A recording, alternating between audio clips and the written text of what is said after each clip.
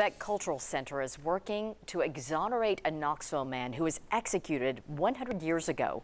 The center says Maurice Mays was a victim of racism and was falsely accused of murdering a white woman back in 1919.